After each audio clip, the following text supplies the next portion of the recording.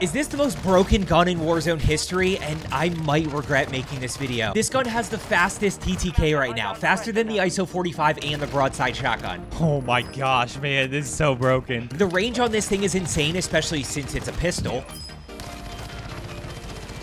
The range on that is just so broken. Speaking of pistol, that means you don't have to go overkill, which means when you grab your loadout, you get an additional perk. The mobility on it is great. And let's not forget that you can shoot it in the water. Shout out my water pistol. But wait, there's one more thing. In this 1v3, I get the initial down with the Cronin. Now, instead of falling into the stacking trap and focusing on the thirst, I decide to play up top where I'm easily able to get the second down. I thirst both enemies, and with a 50-round mag on this pistol, I've got 27 rounds left to challenge the last guy and get the team wipe. This is the best build right here for the X13 auto pistol.